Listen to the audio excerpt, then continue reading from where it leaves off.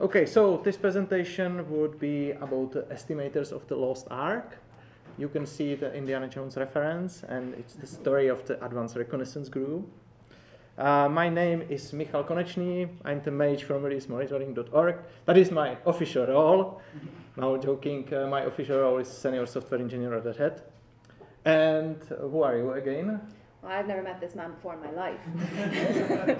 No, my name is Aoife Moloney, and I'm the product owner for the Community Platform Engineering team, which I work with Michal and other mages, other sorcerers in that team as well. And yeah, we're going to take you through how we came about creating this team within a team. With the founding member sitting right here, so I need to be very accurate. So today's presentation, like I said, is going to take you through the origins of the A.R.C team, where it came from, where the concept came from, where the acronym comes from, because that's quite fun, what the purpose of the team is for, what we use the team for within the wider CPE team. It has its own heroes and villains, as every good story does. And then we have live, in-action tales from the quests that this team embarks on. Michal will tell you through all the battle stories, and then we will unveil our chest of treasure that we always find at the end. But first, I'm going to take you through the origins of the A.R.C team. So, at the beginning, there was only a very small spark. This spark grew into a fire, and the fire started. And people were terrified of this fire. They really didn't like it at all. But they started warming up to it and realized it mightn't be that scary, and it could be a little bit helpful. And the fire is absolutely a euphemism for agile. So our team started in this agile transformation journey, and we wanted to start planning some project work and delivery timelines, and we needed requirements, and we needed deliverables, and we needed success criteria, and we were going to get all of this stuff, and then I was going to come into the team, and there was going to be somebody to take this stuff, enter me. We were going to pass it to a delivery team, enter Michal and others, and we were going to have what people wanted at the end of it, and it's just like that was going to happen. What else is needed? I tell you what I want, and then I say, great, I'll give you what you want, and then yeah, you don't get what you want. So this was our ideal that we were striving for, like the Holy Grail, and we were going to get there. Why wouldn't we get there? It was really, really straightforward, simples. Or so we thought. So the problem that we had was while we were getting these requirements and these asks from requesters, and they were there. We had our success criteria. We knew what people wanted. We just hadn't a notion how to actually deliver it to them. We had we knew several ways to deliver the thing, and we couldn't really decide what is the best way forward. You may be familiar with when you're tasked with something, there is some indecision as to what technology is best to use, and in the project like Fedora, that is just it's so complex and wide and cool, but there's a lot going on. If you don't choose the right tech stack at the start, it's very tricky to know how many other people's projects you're impacting if it tends to be something that's not compatible, or there's dependency issues, or whether you're going to choose something that will lock you in 3, 6, 9 months down the line when you have to develop something else. So our team was wasting an awful lot of time figuring out what the best path forward to even begin the development was, and that was causing a lot of upset, would be a nice way to put it, within the team. They were frustrated with me because I wasn't giving them clear enough requirements. I was getting frustrated with them because I wasn't sure what they were asking me for to begin with. I told them that's what they wanted. They wanted a red button. What do you mean there's different shapes of buttons? Give me one. So why is the work not starting? yeah, pretty much. So there was a lot going on, and and nobody knew what was going on. We were making it up as we went, and we were delivering things, but oh my God, it was not a comfortable process. And this was happening for a couple of projects, happening for a couple of months, etc. So in the end, we said, all right, enough. We have too much going on. We need to cut a break here. And I was fortunate enough to have Pingu as a friend and confidant, and also a team member who's saying, what the F is going on with the projects? Aoife, they haven't started yet. I'm like, I don't know what to do. So we we're discussing the problems, and he did come up with the idea of like, is it the technical pre-scoping is the problem? I was like, yes, I don't have anyone to like vet this with. You know, I can vet it against like business requirements and benefits to people, but I have nobody to actually vet that this is not going to cause a dependency in the library over here that's upholding all of release engineering. I don't know. You know, I didn't have that context. So we were chatting, and he said, why don't I propose a solution? The solution being we pre-scope the work technically. So we still get the requirements from the requester, we still get the success criteria, we still get all that stuff. But before we even say yes or no, we pass it to a subset of our team, and they investigate whether this will actually even work. And if it doesn't work, good luck. But if it does work, then they're going to look into like how we do it. It has trade-offs, like, you know, you're going to grab the golden idol and you're going to have to put something in its place. The trade-off was that I would need people from my team to spend time doing that, and that means taking them out of existing project work. So the barter was, we dropped projects we had been taking on, like, I think there was 4 projects running, plus our sustaining team as well, so we had 5 subsets of our team running, which is full capacity, nobody was left over. If you took a holiday, things stopped. I'd like to tell you it's completely different now, but like it can be a little bit like that still. But we really had zero capacity for innovation or thinking things through. So the trade-off was drop the projects, drop everything bar 1, and put more people into our infra and rel-eng team. And they will be able to then take some time and pre-scope this work and work with me once it comes from the requester to us, and we'll work together and we'll vet it technically, give out some options, and then it's ready, and then the development team can go with it. So that was the solution. Sent out a comms to the managers, sent out comms to whoever needed to know, and they said, yeah, okay, cool, let's do it. So we did it, and here we are to talk about it, because it worked. And we had a lot of fun then with the acronyms. So, like, there was a good few that came up. Obviously, the Advance Recon Crew is the one that actually can be publicized, but like, there's a few there that was a hot contender. The Angry Rabbits Committee nearly won. Smooge wanted Aoife's Raging Children very much. But no, we said, let's keep it professional, for God's sake. For once. Yeah, let's just try and be like adults. So we've called it the Angry Recon, or the Advance Recon. And we stuck Indiana Jones in front of it. Anyway, so that's how the Hats Out started. That was our problem. That's what we were facing. That's the solution we came up with. And it really has been by far the best decision I think we've ever made in terms of project delivery within the CPE team. And I'm going to fight anyone who disagrees. And Michal will take you now through the rest. Okay. Not through the rest, but through few slides. Okay. So, first, every good story needs heroes. They emerge from the battle unscared. They were heroes that everybody talk about. They were the ones whose enemies tremble when they hear them coming. But who they are really? And it comes to me that these are the heroes of the story. The A.R.C is actually made from people from Infra and Rel-eng team, and they are the heroes. You can see some of them here. Unfortunately, we don't have these trade cards for everybody in the team yet. So, but we will need to thank design team, Federal design team, to making those. So, few people here. We usually just try to find the best suite for the investigation, for the investigation, and it depends on the thing we need to investigate.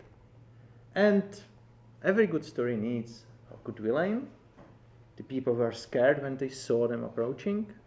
They were a nasty group and didn't bring anything good, but they were still imposing figures. And who are the villains? Oh, the goals. Okay, so one of them was having the clear requirements. We usually get some requests with some requirements, but those are not technical, or they are just something somebody wants. So one of the villain is the requirements. We need to actually get to him and defeat him. The next one is time. And time is always a villain, every time. And in this case, we didn't had clear estimate. We were struggling with starting project, and when we thought it will be ready, it was halfway through. So we actually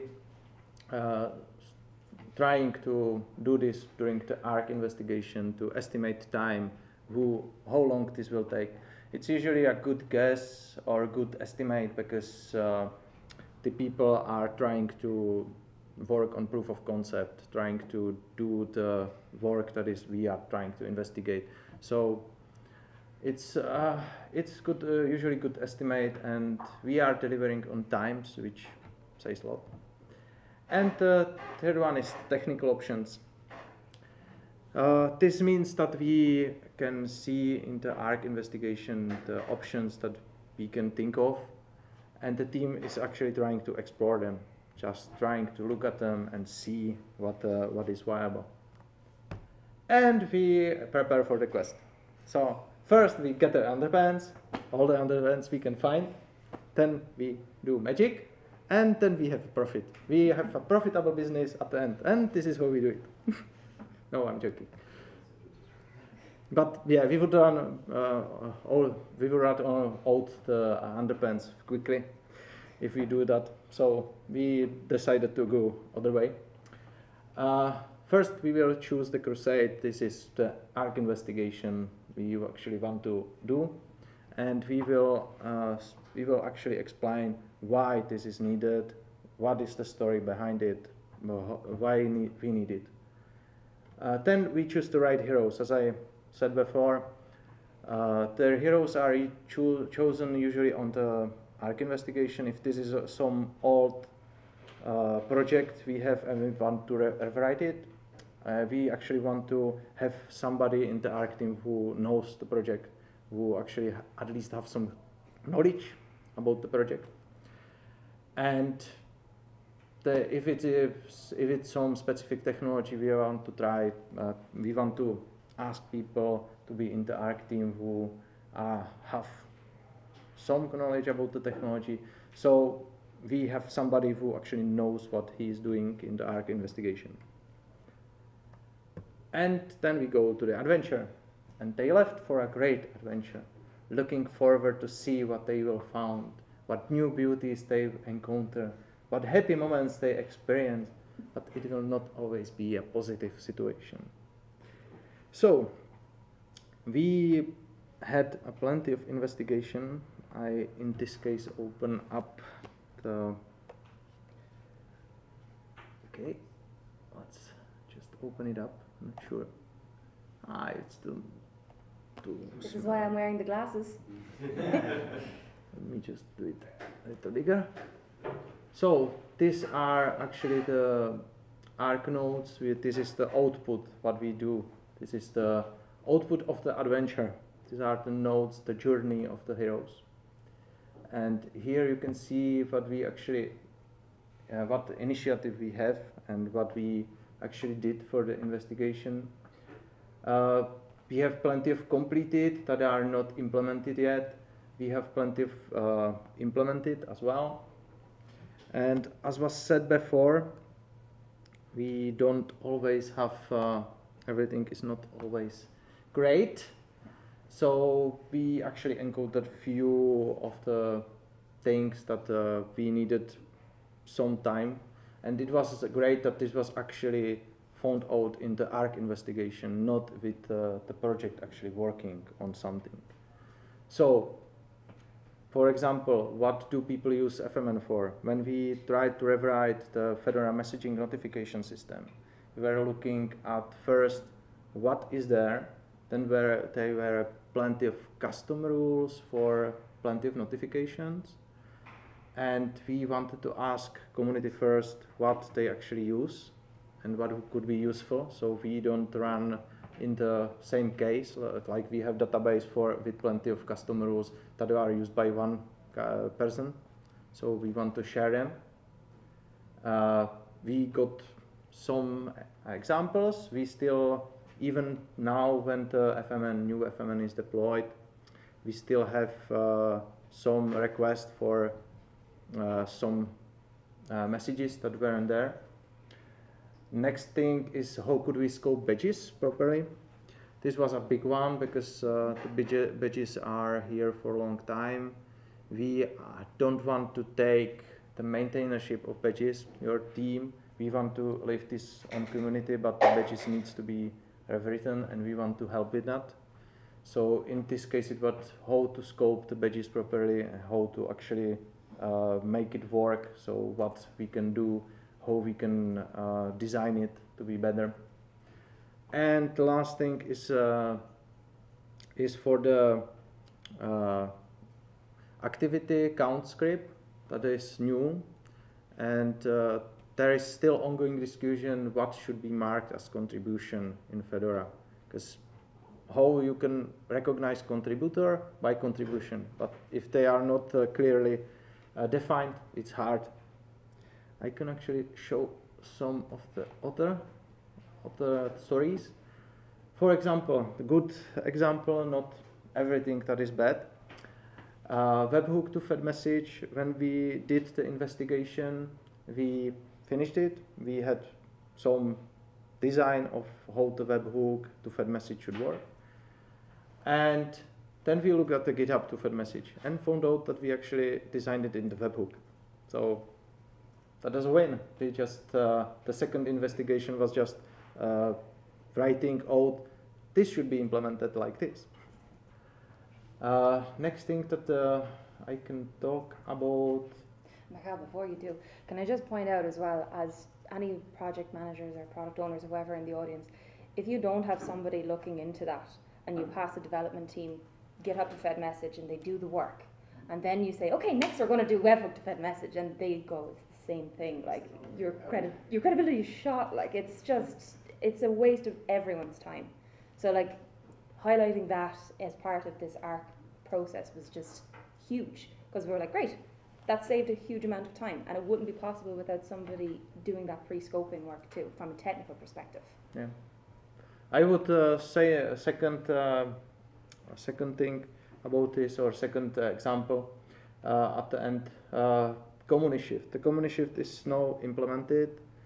It was stuck at the first time for a long time at some law issues, mainly on the GDPR stuff, and this was something we couldn't do anything about, and it was actually something we did ARC investigation for, but we didn't look at the law requirements, and this was actually met when the Fedora legal team was actually started looking in it.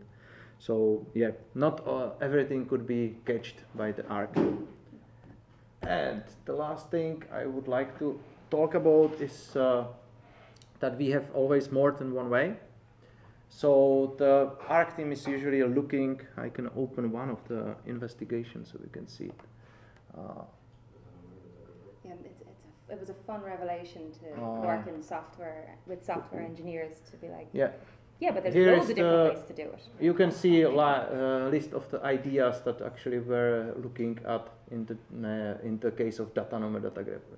And all of those were looked at by the ARC and said, no, this is not how it should work, or yeah, this is a good way to go forward. And there are conclusions and recommendations, so the team who is actually starting on it has something to work with. And I will give it back. Oh, you need to press the play button, I think, because I have it faded in. Press it again. See? There we go. Yeah, fortune and glory, kid. That is what we were doing it for. No, I'm joking. We were looking forward to the reward that was waiting at the end, because we were going to be guaranteeing some technical clarity. Like, who doesn't want that? We were going to have guardrails for development teams to pick up a project and work within, not rules, but like rails that they wouldn't be worried about stepping over, but they would have the confidence and they would have the surety of doing some development within, without going like way over or making ridiculous choices that they didn't understand the ramifications of that for. So yeah, fortune and glory.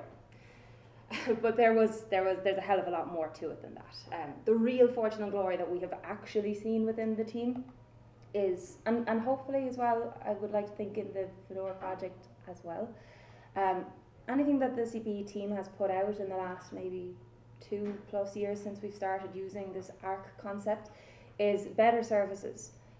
We have upgraded the Fedora messaging notification system based on A.R.C, which is going to see your Fedora messaging notifications be a lot less laggy. You might get them on the same day that that the thing happened, which is an improvement. We have what else did we do? We did some work updating Bodhi. We had data number, data grepper.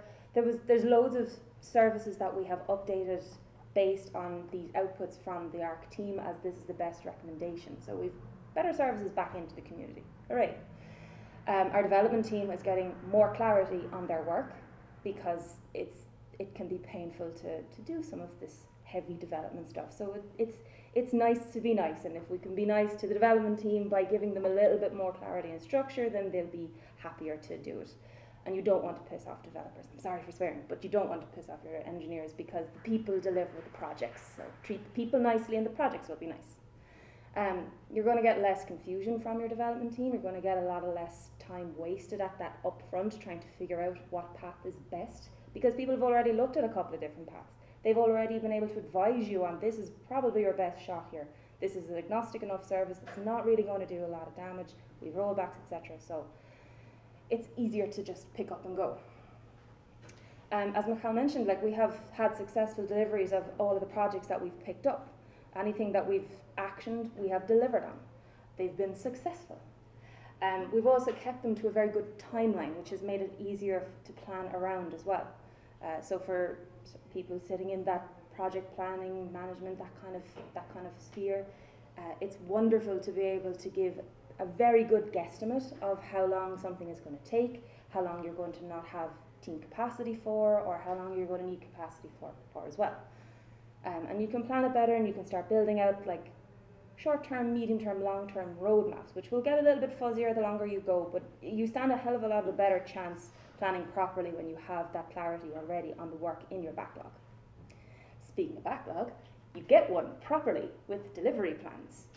Whether in our case it is initiatives, they're projects, it may be like epics in your backlog, but by having a team within a team, like an A.R.C team, doing those investigation spikes, pre-scoping the work, you're getting your backlog slowly scoped, and it's getting delivery plans already built in, so that by the time your team has capacity to start picking up that work, you have it ready to go and to choose from. At the very most, you're spending I think we've spent maybe a week, 5 days, just reviewing the A.R.C documentation and onboarding into the project, but that is it. We've gone from 3-4 weeks of, oh crap, who should we be talking to about this service, to just picking it up going, oh yeah, that still makes sense, and away they go.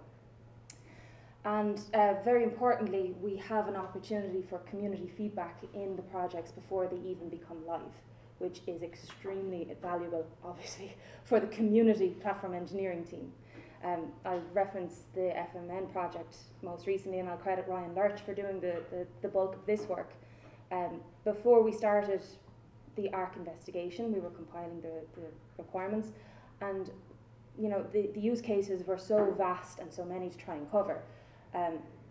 Ryan just mailed out to the community list and said, okay, what do you use the service for? And because people were coming back to him with their use cases, he was able to compile well, this all fits in this general bucket, and that should be covered by this rule. So we don't need all of these custom rules that they've made to virtually get the same thing. These are a bit more use case, corner casey. We should probably check if they'll be covered by something else, or whether we need to keep a custom rule. But it meant that we weren't spending development time stripping out all of these rules from a service, only to launch the service and have a load of people going, what the hell? I had my thing configured to this, and now I don't anymore. And we're like, shit, I don't know if that actually makes sense. It did, because we had already pre-checked it. So that was extremely valuable to have. So yeah, it was great to have that feedback loop. And as you saw in the documentation, it's open. You can log on, you can see, you can read through all of the other ones. The ones that aren't implemented, please feel free to read them through and submit PRs or message us and say, actually, there's a better way of doing that. we're open to that. That's why they're there. If they're not implemented, even if there's a draft, throw in your thoughts and ideas. We want that. We want the feedback. And we are always open to new acronyms. Yeah. For ARC team, so Yeah. you can open PR for that Yeah. as well. Okay, and we have some numbers because I can read numbers. We have 17 finished ARC investigations. We have 7 projects that were actually delivered with clear requirements and on time. And we have 8 acronyms suggested for ARC. So far. And this could still grow, so. Yeah, I think so. Yeah. Good on you. Okay, and Yeah. these are some links. Yep. So we actually had some issue uploading the slides. So hopefully we will solve this. And so here are some links. So initiative report. This is where we have the initiatives. ARC investigations. This is the document I showed earlier. And ARC repo is the sources for the documentation. And that is all. So thank you. We have a couple of minutes, And maybe we like have 2 or 3 minutes for questions. Yeah. So you have a lot of people on your team, or from my perspective, you have a lot of people on your team. How can the same concept be applied to smaller teams where you might have only 3 people working on like 3 or 4 different projects, and you have to vet those projects so you're not wasting so much time on a small team? Do you want me to take that? Yeah. My suggestion would be you need buy-in from like your stakeholders and your management team to actually not separate your team. Maybe there is maybe 1 or 2 people of that 3 or 4 that can do that pre-scoping work. If you really are only a 3-person team, I would try and get buy-in from your management, your stakeholders to like, we used to call it a sprint 0, to set aside some time to like investigate that properly. Sure. It depends on the size of the work. Some of our ARC investigations have been finished in like a week and a half. Some of them can go on for maybe like 5-6 weeks. We don't try and keep them any later than that because otherwise it's a project and that's not the point. But you do need buy-in for that pre-scoping. And if you're a small team, it's probably going to fall to you, and you need to be pushing the wasted time that you're spending, or build that into your actual delivery plan altogether. Yeah, because we have a lot of small teams, and they're all hyper-focused on their specific tasks, and there's not much overlap between them. Okay. So maybe there needs to be more overlap between the If they're teams. all delivering up, yeah, maybe Yeah. you do need to like pull somebody from each of them and get them into a room and just get them to hack it out like Yeah. for a week or 2, and then come back and say, okay, you deliver this, you deliver that, you deliver this, meet at the end, party. But wasn't that one of the first things that we actually did in CP, that we tried to de-silo us?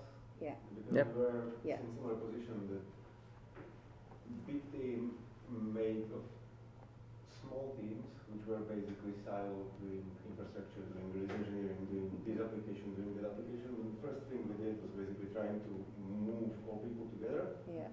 and try to find out where to put The ARC team is never the same people all the time. So if you're, I misunderstood, I thought you meant we were just one team, but if you're many teams in a kind of a bigger team but just separate, you probably do need to look at like forming a standalone team like that. Like, we were fortunate to be able to have our infrastructure and Eng team that they do support sustaining work, but that's where we pull our ARC investigation teams from, and they're never the same person. There's definitely like the requests that come in have all different skill sets, but you need the variety and you need different people talking about it. Just for And just to make it clear, we have in Front Range team people from CentOS infrastructure, from Fedora infrastructure, and from Fedora release engineering. So we have people from all over the place, and they work. And developers, yeah. writers, and the mix is good. Variety is a spice of it. There was a sort of reason to leverage the infra and Eng team for this. Is the idea of the ARC team is something you do, but you know, if there is a fire coming up in some of the infrastructure, Yeah. that team can stop and go fight the fire. Yeah. And then You're not come back to already the committed administration in. work afterwards. Yeah. Exactly. It doesn't impact any of the project that is being worked upon. Do you set kind of guardrails for the ARC team? Because you mentioned you do proof of concepts, and I find it's very easy for your proof of concept to sort of just become the concept. So do you kind of have rules about where you stop as the ARC team? They stop short of implementation. Okay. No, they're usually you will. The guys Usually will we produce have few. only few weeks, so Okay. it will take So it's 4 kind of weeks. time We are bound. in some You dead don't end, actually and have to we do shouldn't it. go this way. So Yeah. But just- there is never only one option explored. So there is a rule that we don't just look at one way. Okay. We do, and the team does investigate at least 2, if not 3 ways. Right. Some will be automatically ruled out, but they will still be looked at. Like I think we were looking at replacing the auth-lib library. Smash was looking at it, and there was one that was absolutely not going to work, but we were still going to look into it to be sure. And another option was, but they were both looked at, both put forward, Right. and then So you the combination recommend. of the time bounding and the requirement to look at multiple things Yeah. means you don't just get like tunnel vision of Yeah, here's yeah, our yeah. concept, now let's yeah. keep- Exactly. yeah. Matthew? So when something does take the upper bound, you said 5 weeks or something like that. Yeah. Does that mean it's 3 people full time for 5 weeks on No. that, or is it because there were other things that they were pulled into and it's? Things that have taken like around the 5-week mark have been things like the FMN project, where there was time needed to get people to come back to us with answers on like what their use cases are. The badges project is also falls into that as well, that people need time to think about what they use these things for and why it's important to come back with us. And we found that important enough to give that extra space, because we didn't want to then start looking at our options with tunnel view or with only half the information. We try and get as much information up front before we start ARC, so that we're looking at it as in the most holistic fashion possible. And we are okay to keep it a little bit extra if needed. We also have a new way to doing it, and that is if we are working on a ticket, on a regular ticket that we get just in Fedora Infra or Range, and it's taking too long, we actually just fill in the ARC investigation and leave this to a dedicated team that will work on that. Yeah, so Because- anything that comes in that's too big, that's like, this should be a project, this needs more people, I don't know where we're going to take this, goes into that side of the world. And then we pick it up and look into it and see, yeah, okay, that's big enough, we need to And this- projectize it. Yeah. In this case, in the ARC investigation is actually done by somebody who tried to implement the ticket and Yeah. didn't actually finish it. Yeah. But at least started. We're over time, I think he wanted to leave. Any other questions before we say goodbye? Thanks, Pingo, for creating it. Teamwork. Yeah. But anyway, yeah, so that's the ARC project. If you have any follow-up questions or anything, you can reach me or Michal. Our emails are listed at the bottom, or you can find me at the bar later, probably. So, anyway, thank you very much.